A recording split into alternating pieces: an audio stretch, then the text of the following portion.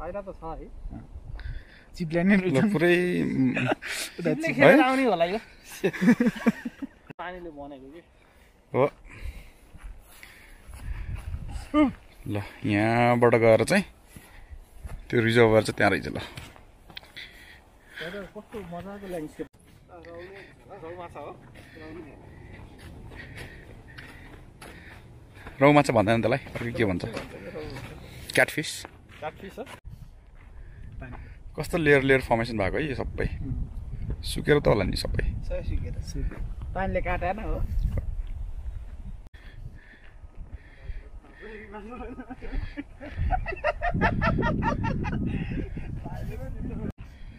आज चाहिँ हामी साउदर्न पार्टमा आछौँ के नभए हामी पहिला त्यो बोका रिजर्भर भनेर नै हामी नर्दर्न पार्टमा गएको थियौँ अब यो पार्टमा चाहिँ अलिकति बढी पानीको रिजर्भर रहेछ हो ल पुरै ड्राई भइसकेको रहेछ बोका रिजर्भर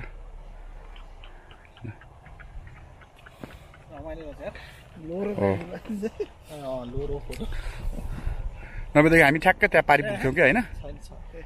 कन्स्ट्रक्सन भएको कारणले गर्दाखेरि हामी त्यहाँ जान पाएन बाटो अन द वे ब्लक भएको रहेछ क्या ल त्यहाँ चाहिँ अब स्टिल स्नोइङ भइरहेछ तर रिनेको यो वरपरको जुन वेदर छ नि एकदम कस्तो अनप्रिडिक्टेबल टाइपको हुन्छ क्या हिजो अस्ति भर्खर कति थियो टेम्परेचर 88 थियो 90 थियो होइन आज एक्कासी लगभग 50तिर ड्रप भइरहेछ झ्याप्पै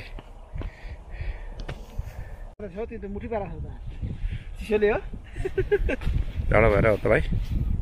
हाम्रो यो अनएक्सपेक्टेड बोका रिजर्भर चाहिँ आयो तर मेन ठाउँको हाम्रो त्यो ड्याम रिजर्भर भएको ठाउँमा जान पाइएन अन द वे बाटोमा चाहिँ के भएको रहेछ अरे ब्लक भएको रहेछ कन्स्ट्रक्सन चलिरहेको रहेछ